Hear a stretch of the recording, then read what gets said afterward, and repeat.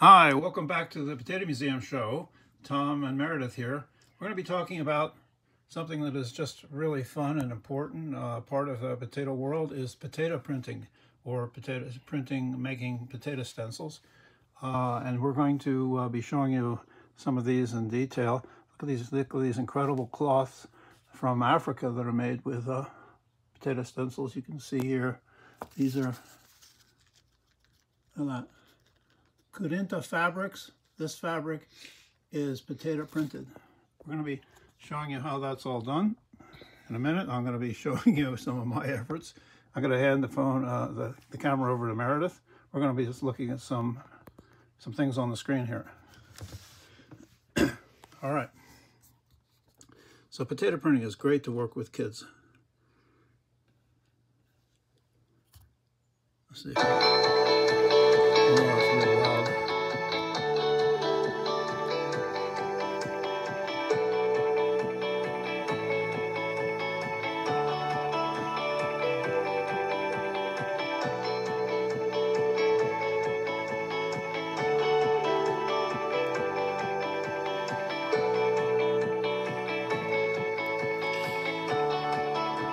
All right, that's that one.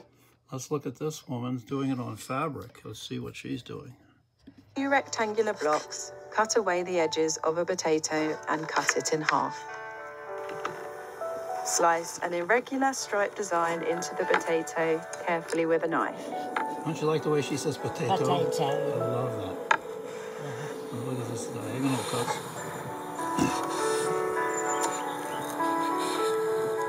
For one block, cut the design vertically and then horizontally on the other. Okay, we got that. Let's see her printing now. Start printing, press a block into the fabric paint, or for a more even finish, use a paintbrush.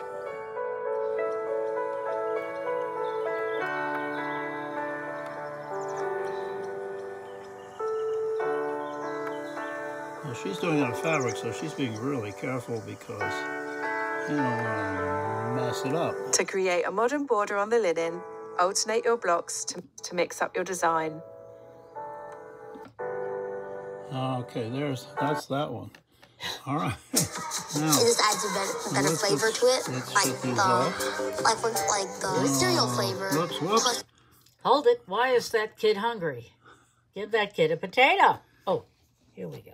So here we are. And you can see the different cuts that she was doing. Look at this circular one here. I'm going to start this. So here's just some examples over here on the. And doesn't this look good? The way it's just I was doing this with students, and this is a wonderful thing that you can do to learn, for students to learn pattern making.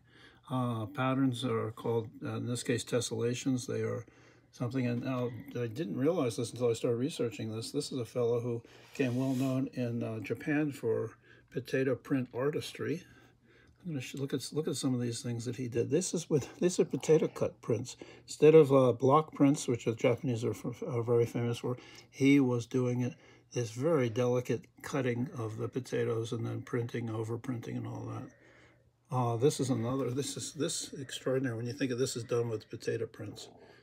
This man, look at this one over here. Look at how much overlays that he's done with different potatoes. This is not just, I think it's maybe just one, but it's a very careful way he has painted it. And then the whole subject of tessellation, which is something important for children. It's a very introduction into the mathematics of tessellation. Notice how you can make something that's for children to grip, easy to use. And here's back to this African fabric. These are all potato prints. And in Zimbabwe, it says that few school art lessons are complete without potato carving and the designs, and it's something that is very featured by African arts and crafts. And this company was started by Ross Byrne in 1989, and they print these fabrics. You can see a picture of, that's a guinea hen, I think. Very important bird in African life and folk art. Here they are printing here, doing it over here.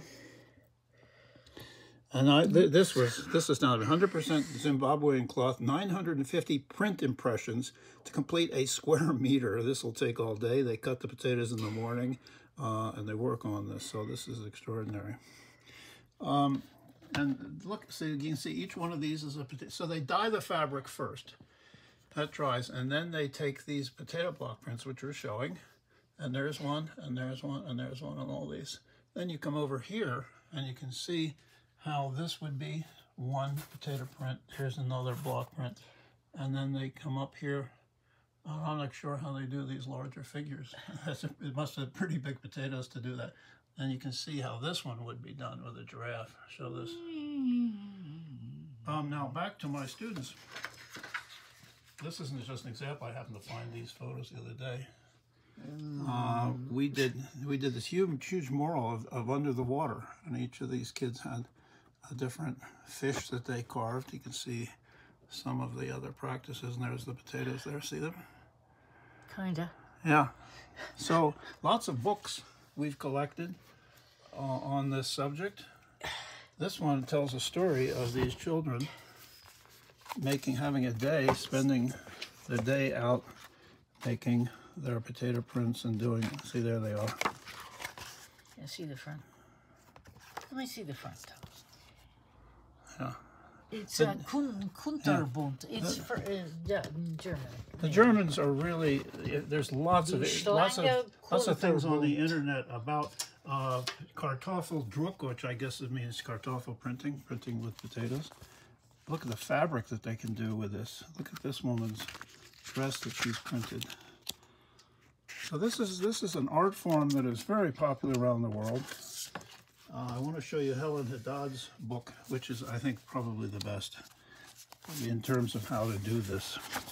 So Helen shows you how to make different forms, how to print with paint. She talks about how to, very specific, easy to follow directions. When was this book published? This book was published in the 80s. Creating backgrounds. The turkey is one of my favorites. Look at this one. Helen Haddad, she teaches in, her husband teaches at Smith College. Look at the foxes here. Still? I'm not sure. This was back in the 80s. Hey, look at this one. I mean... Yeah, I don't know. Yeah, I don't know. I haven't checked to see what she's doing. Okay, let's see me doing some of this. Oh, and the tessellation I want to just mention. So the important part with children, introducing them to important math concept. Here's an example of tessellation. So you can see that this pattern is then this pattern, and then this pattern. Repeated pattern. Here's the repeated pattern. Exactly. Okay. It has lots of applications. And hey, even this. There you go. Repeated, more or less, pattern. And here's an egg carton, repeated pattern. Okay. Now my shirt. Well, yeah. Definitely repeated pattern. So it's an important subject in math. Look at barcodes. Here's repeated pattern, but these are not repeated patterns. These are deliberately not repeated patterns, but it's all part of the math subject that you are studying and introducing. So, because of course, if there was a repeated pattern, then it would not work as a for the purpose. All right, let's go over here to what I was doing. So I've cut the potato, and I got these little handles here. Let's see, yeah. So I'm gonna spread that around. I may have done too much.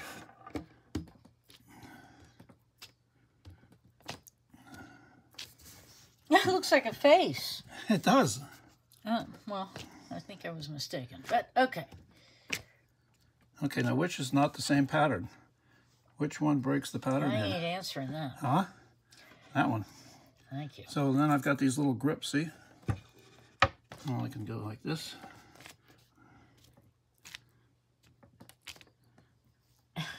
And which one doesn't fit the pattern? I don't know. You can tell. Come on. I'm not answering that one.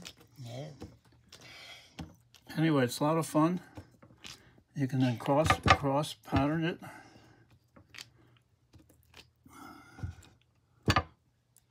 And that sort of thing. So, and I'm my finger's about to die. Anyway, thanks for joining us for the Potato Museum show. Look at this one, by the way. Okay, look at that one. See how many different potato cuts or patterns there are in that? Huh? Yeah. 1, 2, 3, Hey, 4, thanks 5, 6. for watching.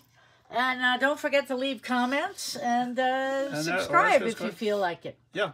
Thanks for joining us. See you again next time on the Potato Museum Show.